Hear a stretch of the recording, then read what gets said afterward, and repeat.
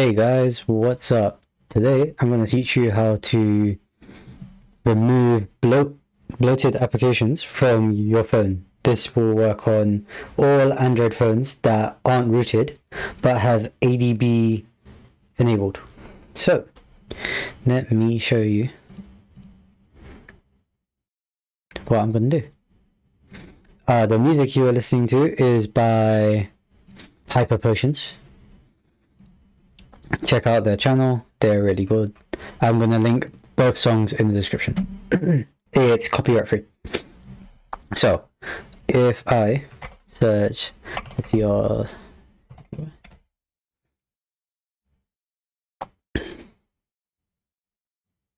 there we go, start.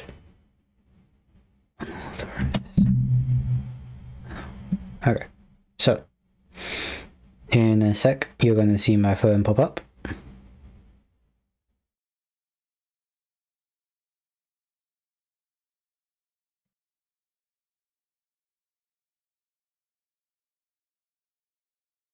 There we go, that's my phone. So if I close that and close that, this is my phone and everything. Basically all you need to do is, before continuing with this tutorial, you need to go into system settings. I have a OnePlus device, by the way.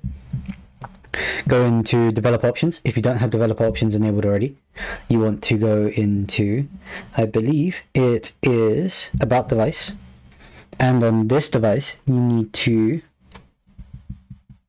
keep hitting, which one is it again? Build number until it says you're a developer. As I have developer account enabled, I can go to system settings, developer options, sorry, and then you scroll down until you see USB debugging. You enable USB debugging so that you can do ADB commands.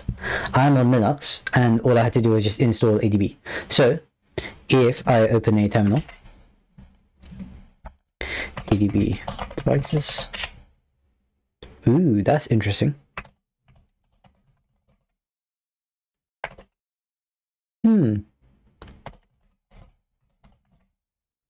Locate ADB.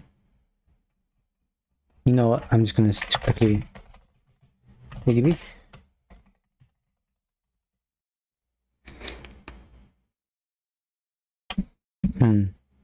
Let me install ADB very quickly.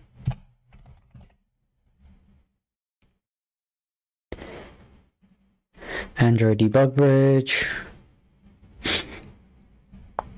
So all you have to do is search up ADB, find this, and then scroll down. You keep scrolling down, that's fine, that's fine, that's fine.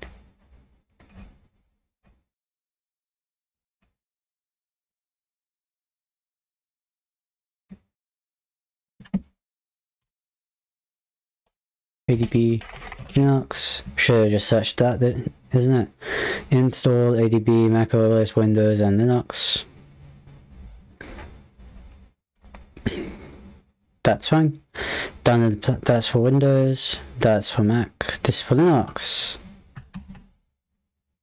Okay, save to my downloads folder into compressed and save it there. Cool. Then I just need to extract it.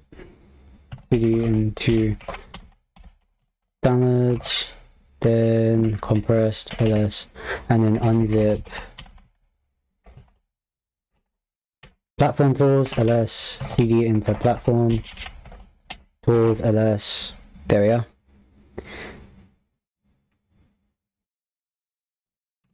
CD into ADB.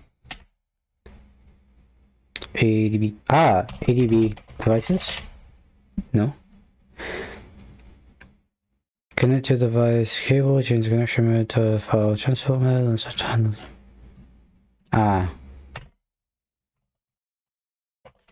There we go. On Windows it's a lot easier, you can just type in ADB. So now, why am I going to teach you this at all? So let me just move this to, what's on one? Nothing. Let me move the browser to one. Basically, on my phone specifically, I have some applications that I don't want on here. For instance, YouTube. I currently use NewPipe, which is just a free open source version of YouTube, right? So it doesn't have any tracking, telemetry, anything like that. So I want to remove YouTube, but even if I do full stop, the disable button is still disabled. I'm not able to actually click disable to get rid of the application from my launcher. So what I'm going to do is the next best thing. I'm going to remove the application from my phone. Now, the best way to do this and the easiest way to do this is to find an application that tells you about applications on your phone. So app info, package manager. So this is just a random free open source application that I found. You'll probably find one that's similar in the Play Store. All I'm looking for is a name similar to this, right? For the application that I want to remove. So I'm just going to click launch. I'm going to click start. Now it's just checked all of the applications on my phone. If I go to user and then I just scroll down, I search for YouTube. Not there. System. Ah, here we are.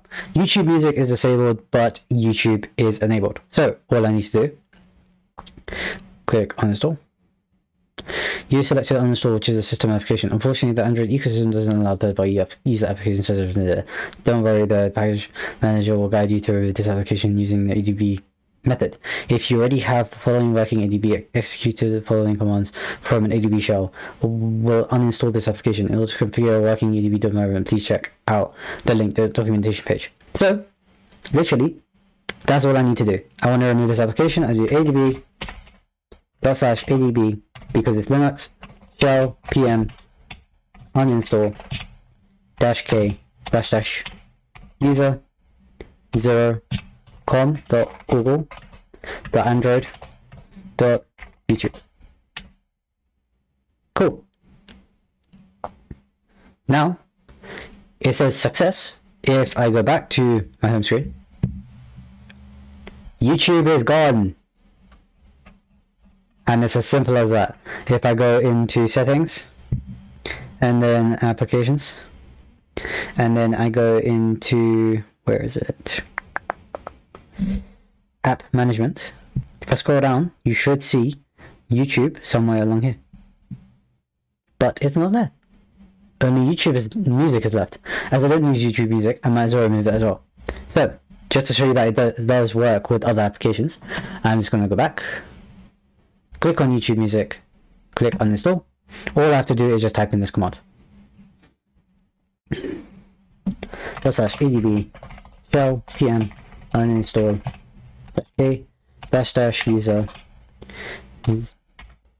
0 call.google.android.apps.youtube.music.